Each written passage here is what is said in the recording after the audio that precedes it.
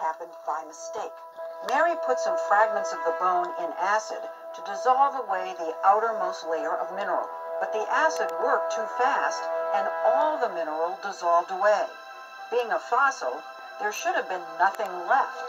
But there was, and it was elastic, like living tissue. This is the piece.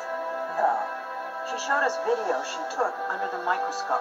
That's really what happened? Yes. That's the dinosaur bone? Without mineral now. That's what was left. It looked like the soft tissue she would have expected to find if it had been modern bone. This was impossible. This bone was 68 million years old.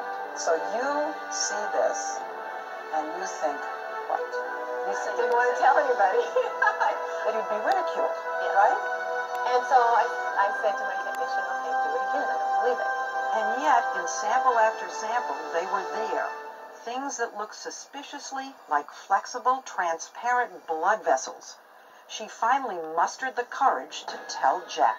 She said she dissolved the bone away and there were blood vessels. And, I was like shocked. I mean, How could that be? How could that be? That's right. The things Mary was finding inside dinosaur bones, Look at that. blood vessels, and even what seemed to be intact cells, pose a radical challenge to the existing rules of science, that organic material can't possibly survive even 1 million years, let alone 68 million. Mary, Jack, and their team published their B-Rex findings in a series of papers in the journal Science and were promptly attacked. Critics said their samples might have been contaminated, or that the supposed blood vessels were actually something called biofilm, a type of slime.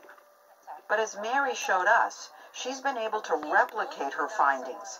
These are pieces of an even older dinosaur, a well-preserved 80-million-year-old duckbill.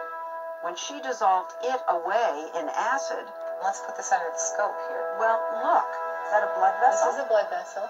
You see the branches right there? And look at all of them. And it's so consistent. Over and over again. Do this bone and it comes out and I get excited every time. I can't help it. I mean, 8 million years old.